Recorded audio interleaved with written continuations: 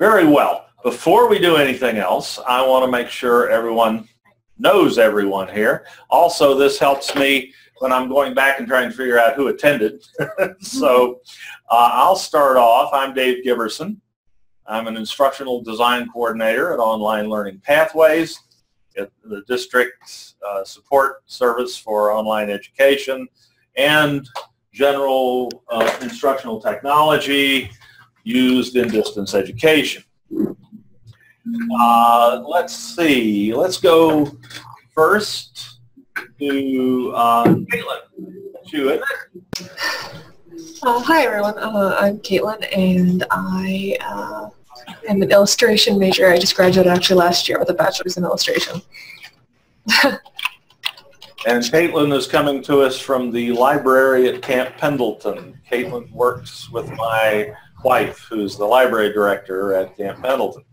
Thanks so much for coming in with us this morning. I hope you're finding it. Yeah, of course, thank you for having me. I'm interested in teaching some of the Makerspace classes here at the library, and we do some video editing and some of the other kind of stuff, so it's definitely cool to be able to sit in. Terrific. Well, we'll look forward to working with you on that in the future. Okay, let's see. Who else do we have on? Thank you, Caitlin. Alrighty, how about Patricia? Here. Oh, Patricia's here. That's right. Patricia's in the room. Let me get Patricia on the video here. Let me. What did I do here? Oh, I'm not on anymore. Just a second. We'll get it. I can switch cameras. Zoom that we're using here allows multiple cameras. And let's see, that's probably going to be camera. Michael, we'll use camera 1 then. There you go. There she is. All right. Just speak up for us if you would, because the microphone's up here in the front. Okay, so I'm Patricia Brother, and I teach biology here at Miramar College. So I wanted to come here instead of being at home in my computer to enjoy the coffee and donuts. Rub it in. All righty. Let's see. James? Are you with us? James is kind of dark there. Don't believe that's one of us here. James, if you have a microphone, you want to chip in at any time, just let us know. Okay. Michael, how about putting the camera on Pete? Hello, Dave, Caitlin, our other members who are here live and watching us synchronously. I'm Pete Miles. I'm professor of business information technology. I have done a similar job to Dave, and I'm a big proponent of online education, and I plan on using it again as I retire this next year when I can teach online and not have to come to campus anymore. So I'm learning all I can today, plan to tap all of Dave's knowledge as much as I get out of him before I go. Thank you, everybody. Thank you. How about Yolanda?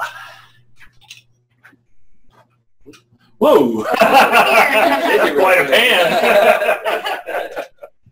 Hi, I'm Yolanda Thong. I am an instructional technician here at Miramar College for the Learning Resources Audiovisual Department. Thanks so much for coming.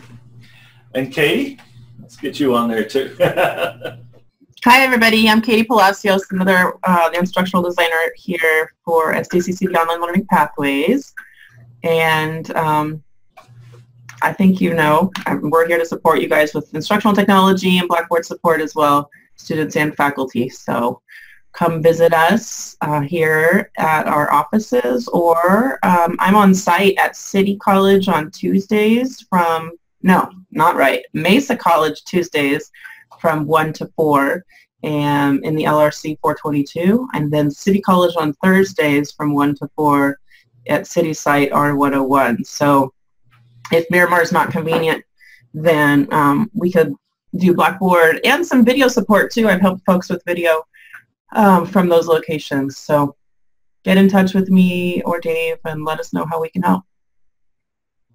Thank you. All right, I believe that's all of us. Now, let's get down to some serious playing with toys. Dave, no, there's a couple other people online. Oh, am I missing someone? I'm not sure who Eve Fernandez Oh, yes. online. There's another person who's logged in as Dad online. Yeah. Thank you. Yeah, I wasn't in gallery view. Thank you. So there's two, and then James we haven't heard from. I'm not sure if we're going to hear from. But Eve Fernand was on chat. He's out there. He is programmer at district office. He's chiming in through the chat window. I'm not sure if you see that. Ah, here, very good. I see. He also looks like he had a follow-up to the USB thumb drive question. Ah, check that.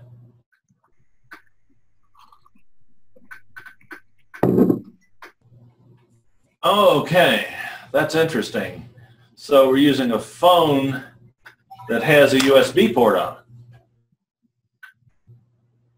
I'm guessing. Or an adapter, like on my on the Android, I have an adapter that I can put in. It's a USB adapter. Right. The Android phones have USB ports on them. That's what's the connector on the bottom or on the side, on the top, whatever, is a USB connector. So you can plug a thumb drive into that. They sell them. They sell the regular adapters. Yeah. They sell regular hard drives that you can plug into the bottom of your cell phone. Right. Transfer right over. Well, yeah, because it's basically a USB port. Steve Jobs saw fit not to provide us with that in the iPhone world, but Android is quite a bit more friendly in that regard to a lot of things, particularly a lot of more sophisticated uses. But in terms of how you would copy from the phone to the thumb drive, you got me. I've never tried that. Have you, Katie? Yeah, I can move files from my phone to my thumb drive on my phone. And how, in general, is that done? Oh, when I go to I can navigate to my files from my phone. And then I can choose to move files from my files on my phone to an external, a USB connector. Oh, darn. Okay, that'd probably be worth a video. We'll try to remember that, yeah, and get that out there. Very good. All righty, I think we're caught up now. So, serious toy time. Let me get back to speaker view. Pin that here so that it'll be in the recording. We're learning every week. All right, this is our little video studio. We have this available to any and all faculty and staff at the district. It lives here at Miramar. We actually have a separate room for it, another little office across the hallway from where we are right now. We pulled it out today for this event, so we'd have it out in the lab where more people can see it. Those of you who are here are welcome to gather around if you like. It'll be a little easier to see. And Michael has got the best camera focused on it. Just to give you a little bit of an idea of what you're looking at here. Would you mind zooming in on the components as I talk about them? Yes, sir. Thank you. The center of the studio is a little live video switcher. It's coming in on right now. It's a very simple device. Whoop. All right. Shut off myself there. Thank you, provides, it takes inputs, standard NTSC or TV video type inputs from anything that has either a composite video or an S-video out. That'll make a little more sense to the video folks here. And it's a 4-input switcher. It also has some audio mixer capability, which we're not going to be using today, but you can feed microphone audio and so on right through it. The input that you're using is determined by the top row of numbered buttons. Right now we're on input 1, which is a camera that Michael's using. If I go to 2, there's input 2, and there's folks gathered around. Input 3 is the document camera. Zoom out on that a little bit. Input 4 is something else that we'll get to in a little while. I don't want to steal the thunder on that one. It's going off. Okay, and there we are back to input 1. Now, that's really all you have to know to use this switcher. You come in, you sit down, and you can record different video inputs live. So you can use one camera that might be on you. There I am. Another one might be on something else. Third one might be your document camera, which you can use to display documents that are already printed, or books.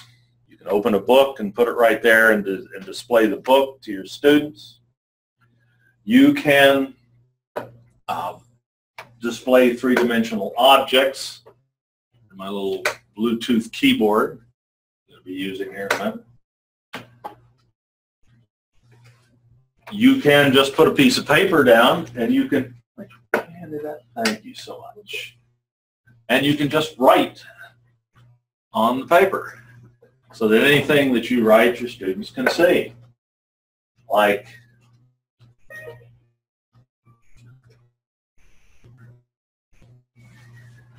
an equation, a mathematical notation. Think of it as a whiteboard hanging on the wall. Or maybe like an old overhead projector that you could write on film or write on the surface of the projector. Only this gets sent wherever your students are. It's just another camera, and it is either recorded locally or sent out to the world, as we're doing right now. Anything you draw here, be a chemical equation.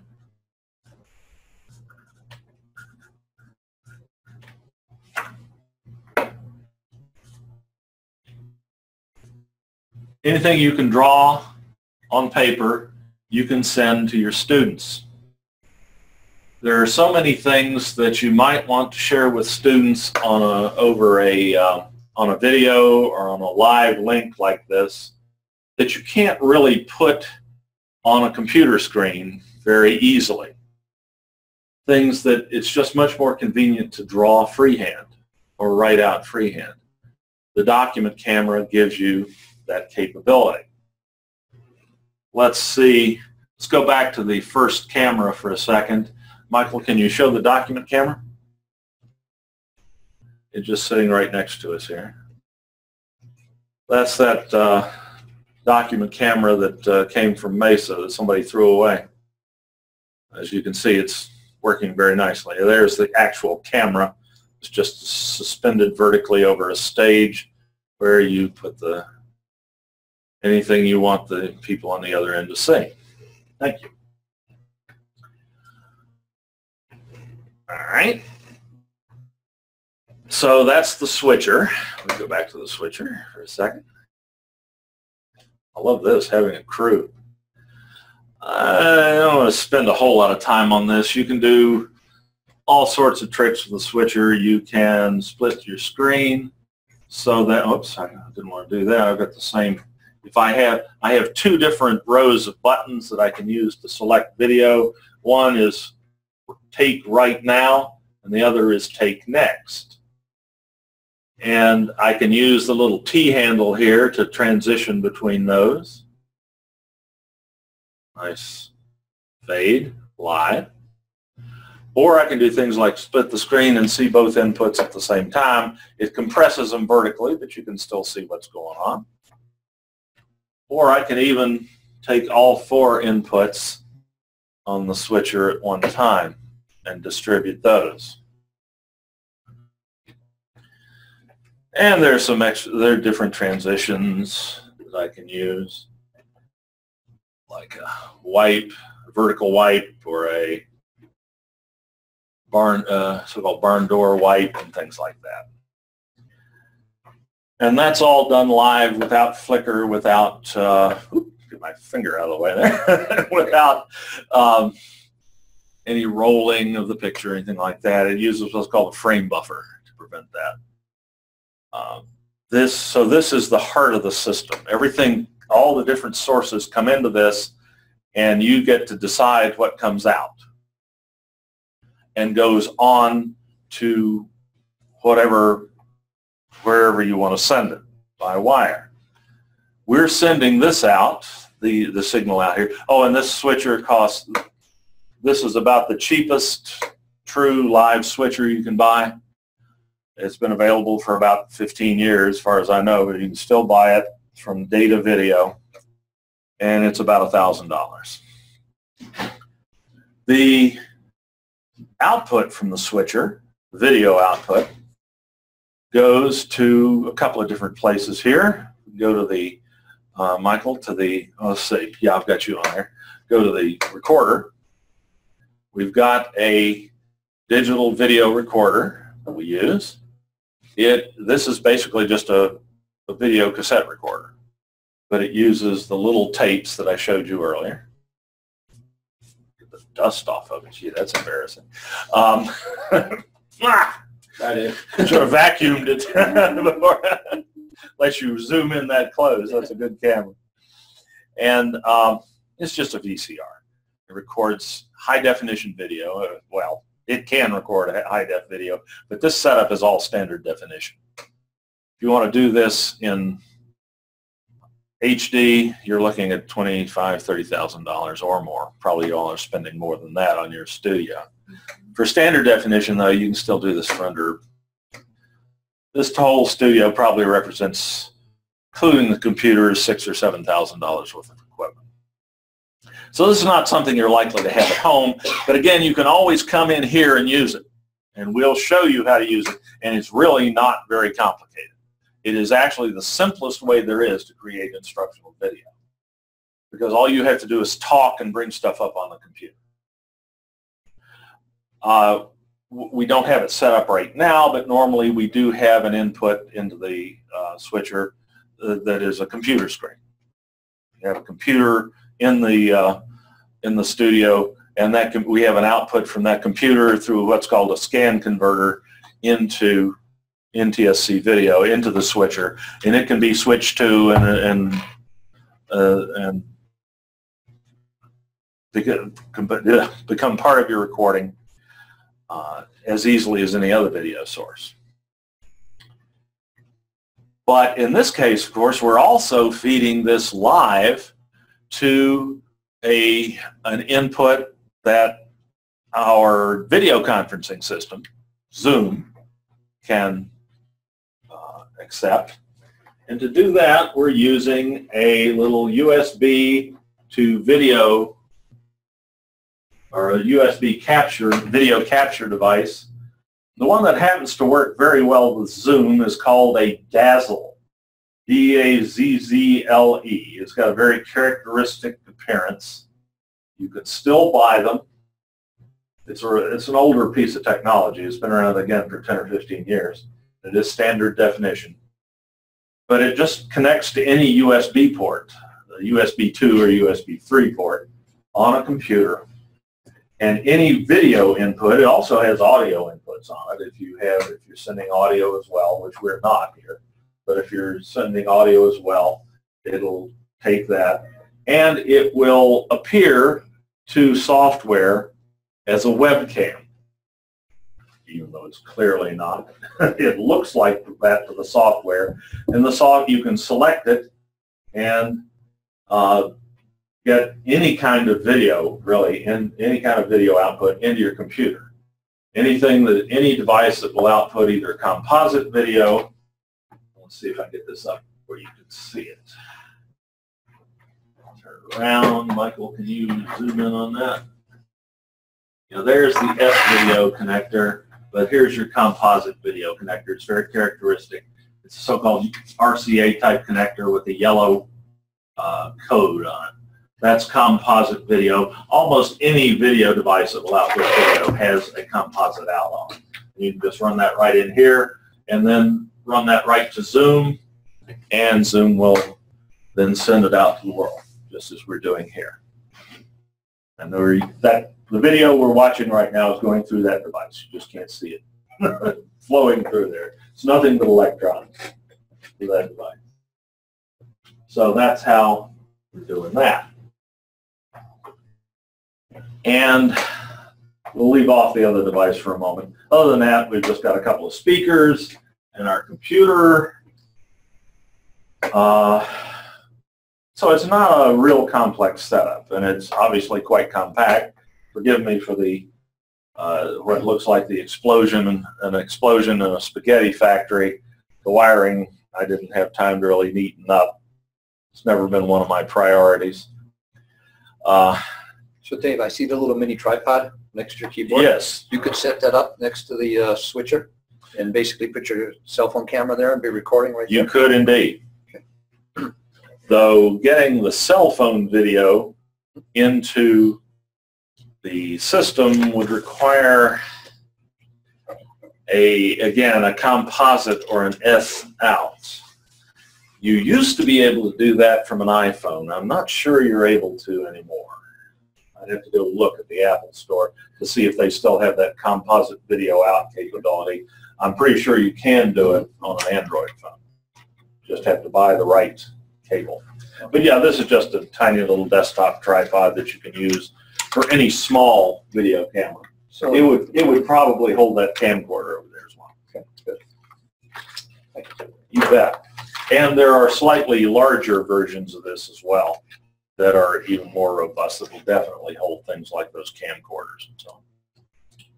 I have one of those. If we get a chance, I'll show you here in a minute. Do you know where you would purchase one? Fry's. You can buy them right off the rack at Fry's for sure, or Amazon. Good question. So that's the basic layout of what we're using here. It's very simple to use and takes maybe 20 minutes to learn to use.